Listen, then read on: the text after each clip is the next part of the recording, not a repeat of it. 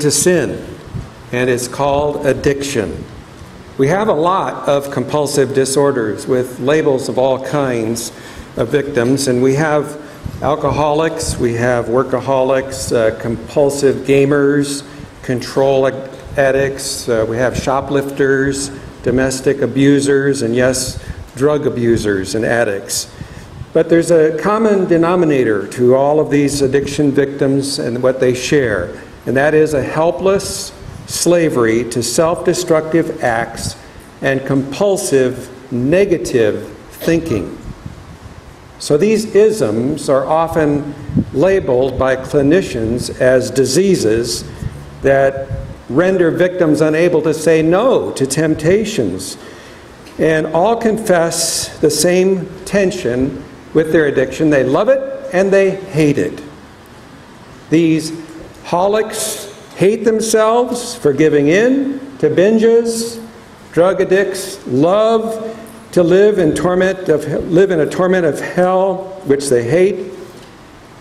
Gamblers are driven by a demonic urge to spend the family's last dollar in gaming meccas. Workaholics sacrifice family and love for a pathological restlessness, but all wonder why they can't control their urges. The idea today of self-control, which is another term for temperance, that went out of fashion a long time ago, didn't it? Self-control and temperance. Way back when the AMA declared addictions to be a disease. And almost overnight, these diseases became respectable. They were no longer moral failures. Now they were no-fault diseases. But this popular philosophy is being seriously challenged today by thinkers.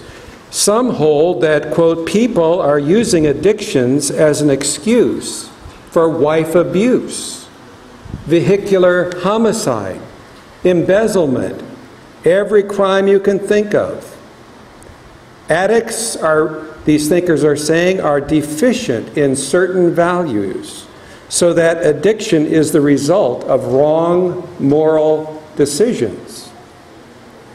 So advocates of the disease theory search for the root cause in a hidden biological or maybe a hormonal deficiency in body chemistry, and so they hope that drugs will cure the addictions without a moral change of character. But medical opinion is sharply divided about the lasting effectiveness of such drugs, because they bypass the addict's exercise of moral choices, which is obviously unrealistic. The question for us this morning is, where can we find long-term recovery from addictions? It's generally recognized to lie in the area of the mind, a study of the mind rather than through manipulating people's body chemistry.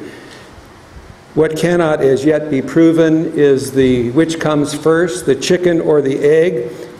Do wrong mental attitudes go before the addiction, or does some elusive chemical imbalance or hormonal problem cause the addiction? And so the mind and the body medicine has provided evidence that wrong mental attitudes go before and actually cause or predispose to physical disease. Is it true that wrong mental attitudes precede slavery to addictions? And if so, their correction is the only lasting solution to the problem. And here is where Christ's gospel may find a place in the picture. But we're kind of ahead of ourselves. In most cases, addictions follow long-cherished wrong habits of thinking. You can go to therapists and they will try to get across to you certain ideas in your mind to correct wrong mental attitudes, and they will charge you a lot of money for it, and this therapy can go on for months and yes, even years. But Jesus Christ has a solution to these problems. He does. So let's meet the true issue head on. Your job is to believe the truth of John 3:16 that applies to you personally. That God so loved the world, he so loved you, that whosoever believeth in him should not perish, but have everlasting life. Your job is to reject the lie that God is somehow your enemy. Our fallen human condition is hatred against God. The solution, to be reconciled to God by realizing how Christ was made to be sin for us, who knew no sin, that we might become the righteousness of God in him. So if you doubt God's personal, individual love for you, the reason is that you don't yet see what his loving and his giving of himself entails for you. The Father did not simply lend his Son to you, but he gave Jesus to you. No taking him back again. He gave him to us completely and forever. And the death that Christ died for you on his cross was the soul anguish of hell. That kind of death. Christ went through the experience of feeling hopeless despair, facing the prospect that everything was against him, that even God had turned away from him. All through his life on earth, Christ had lived in the bright sunshine of his Father's acceptance. But on the cross it was different. In deep reverence, we must say that on his cross, Christ experienced the most subterranean roots of our human despair and depression. And it was as though every cell of his being was on fire with that tortured sense of horrible failure, with not even a flicker of light at the end of his tunnel. That's when Jesus was made to be sin for us, who knew no sin. And with all of your heartaches and troubles, you have not known a millionth fraction of the agony that the Son of God felt in giving himself for you. So you can get on your knees with John 3:16 open before you, and you can tell the Lord Jesus, I don't know how to believe, but I choose to believe this promise. John 3:16. I'm not going to wait until I feel it. I choose now to trust that you love me personally like I am, and that you died for me like I am, and that you will heal me. And when you make this choice, you confess that you cannot solve your problem yourself, that you need a Savior. Don't try to make any common vain promises to him. What he asks is that you believe his promise to you. You say amen to it. Your truest self-respect is rooted in that choice to believe this good news. If you pay a store $300 for a new coat, you do so because you believe that the coat is worth $300. If the Son of God gave himself for you, then what is your true worth? This wasn't a single event transaction when Jesus died on the cross. You have something continually going to you. It is the constant ministry of Christ as your divine counselor. We read in Hebrews 4:14, seeing then that we have a great high priest, Jesus the Son of God, let us hold fast our confession.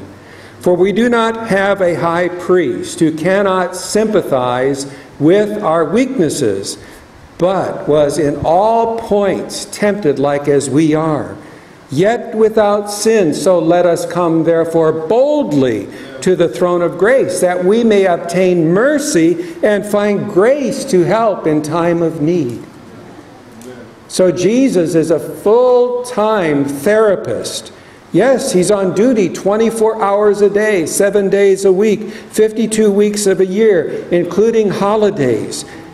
Personally, I freely have to confess to you that I would come unglued if it were not for the fact that I have a divine psychiatrist like that.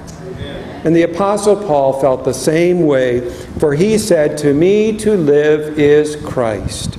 And so there is the high, the sense of peaceful well-being in Christ that addicts seek for vainly in their compulsions.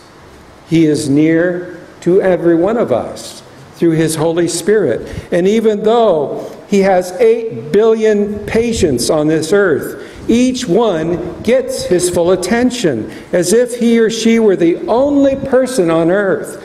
So that's the reason for the therefore in the text that says, "Come boldly." So what practical help does the Holy Spirit give to the addict, the slave to sin? Here is how He goes to work in a very practical, effective level in Galatians chapter 5, verse 17. We read, "The flesh, lusts, desires against the Spirit, and the Spirit strives against the flesh. And these are contrary the one to the other, so that ye cannot do the things ye would." So don't read this promise backwards, assuming that your big I, your flesh, is so strong with its evil compulsions that you cannot do the good things you would like to do, because that is not what the text says.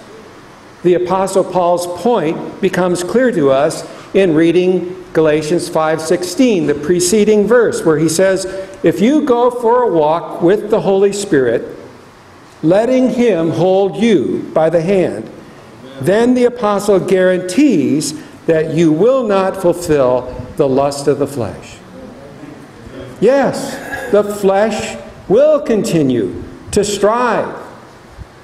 The inner you will continue to try to motivate you to give in to that selfish indulgence, whatever it may be, from alcoholism to shopaholicism. But the Holy Spirit's striving will be stronger than that of the flesh, and thus you will gain the complete victory.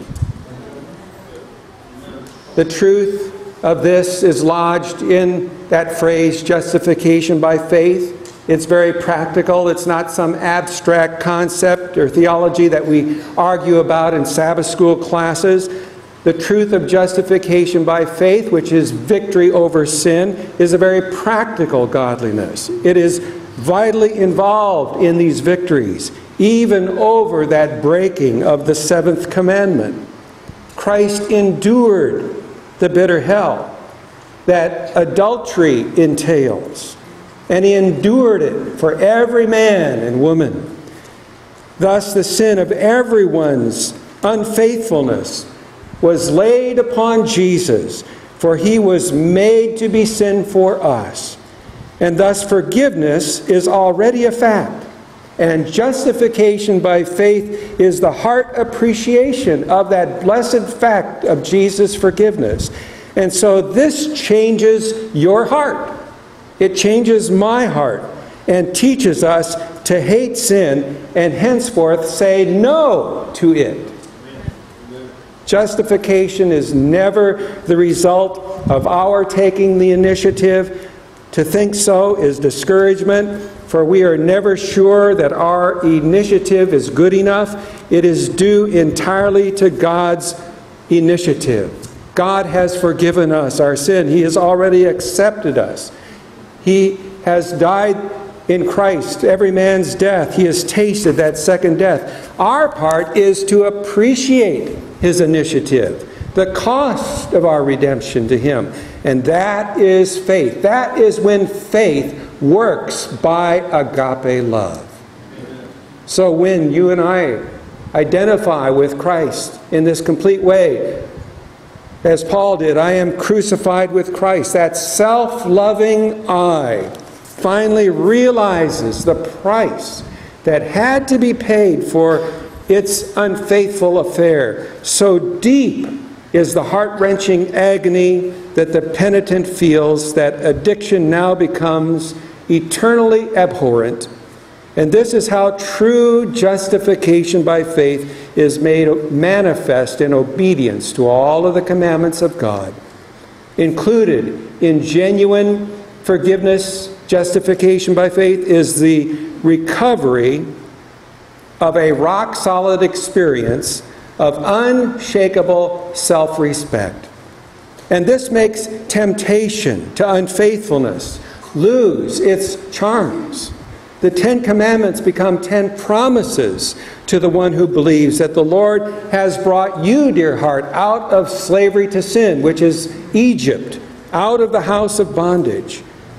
And while we never think of ourselves more highly than we ought to think, still we are to think, Paul says, soberly, as God hath dealt to every man a measure of faith. And such sober self-respect is calm, it is collected, it is assured, for it rests on the foundation of the cross. You believe that Christ gave himself for you, bought you with the price of his own blood. You at last know who you are. You are a child of God, and you know where you are going. You're going to sit with Christ on his throne. And there's not a trace of pride or vanity that can exist in this sober self-realization. But nonetheless, you find it impossible henceforth to yield to alluring temptation. And the motivation is the key to it all. Lurking fear constantly overshadows a false self-esteem that will nurture pride. It is a jamming of heaven's broadcast frequencies, fear of losing family, the breaking up of your marriage, the alienation of your once beloved children. Even fear of AIDS is powerless to hold an infatuated person from giving in to unfaithfulness and temptation. It is not, says Sister White, the fear of punishment or the hope of everlasting reward that leads the disciples of Christ to follow him. They behold the Savior's matchless love revealed throughout his pilgrimage on earth, from the manger of Bethlehem to Calvary's cross, and the sight of him attracts. It softens, it subdues the soul. There is a spin-off of Christian theology called Calvinism that has this idea that it is impossible for a sinful human being to overcome sin itself. It says that sin lies deeper than a conscience or even an unconscious choice. And therefore, everything you do or even think is already sin. This is the idea of Calvinism. This comes across in a practical living as a no-win situation. A unfaithful fantasy flirts across the mind and says this theological idea, you've already done it if the thought flits across your mind. And so then human reasoning makes the next step and adds, okay, I've already broken the 7th commandment because I've thought it. And since I must depend on Christ's obedience to substitute for me in the judgment, I might as well ask forgiveness for 2 sins as well as 1 sin, and go ahead and do the deed of unfaithfulness. And that, folks, is a very cruel deception. Jesus never said that temptation itself is sin. Never. A passing thought is not unfaithfulness, unless we cherish it. You have to invite those birds of temptation to make a nest in your head. What Jesus condemned is looking on a woman or a man in lust, which is to cherish and formulate the purpose, awaiting only the opportunity for consummating it. An evil thought, resisted and denied, does not develop into sin. Ellen White says in Testimonies, Volume 5, 177, an impure thought tolerated, an unholy desire cherished, and the soul is contaminated, its integrity compromised. Every unholy thought must be instantly repelled.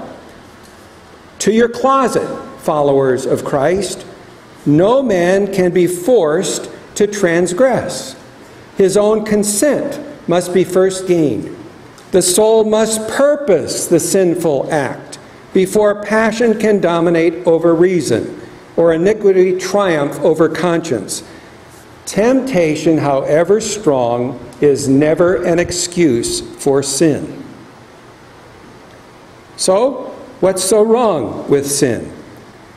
Reasons people. Can't one be forgiven after all anyhow? Well, yes. But the real issue here, folks, is the shame and the disgrace that we bring upon our Savior. That's the real issue. And if we, as Paul put it, crucify to ourselves the Son of God afresh and put him to an open shame, there comes a very real danger. We may at last feel shut out of heaven, not by any arbitrary decree on the part of God, but by our own conviction of unfitness for its companionship. It is serious. And so the sanctuary message shifts our concerns away from our happiness, my reward in heaven, to a genuine empathy with Christ in his closing work in this day of atonement. How can I do this great wickedness and sin against God? That was the cry of the heart when temptation came to Joseph. Joseph saw the cross and he made a choice for Jesus. Come what may, he would not drive those nails through the hands of his Savior. So have you battled with compulsive temptations? Then you know that we need someone to teach us how to say no, not only with the lips, but with the heart. Fear of the consequences of our addiction is not the motivation that works. That all-important motivation has to be the sense of the grace of God manifested in the one who gave himself to redeem us. And when you believe yourself to be purchased and redeemed by Christ's sacrifice, what is the sure result? It is not arrogant pride, but a healthy, realistic self-respect. And the one who redeemed you also created you. And by the way, he did a good job. He has equipped you with the capabilities that you need in order to realize your dreams. You put yourself in David's psalm that exults, I waited patiently for the Lord's help. Then he listened to me, and he heard my cry. He pulled me out of a dangerous pit, out of the deadly quicksand. He set me safely on a rock and made me secure. He taught me to sing a new song, a song of praise to our God. You cannot remain a helpless victim to addiction if you will believe this promise of the Lord.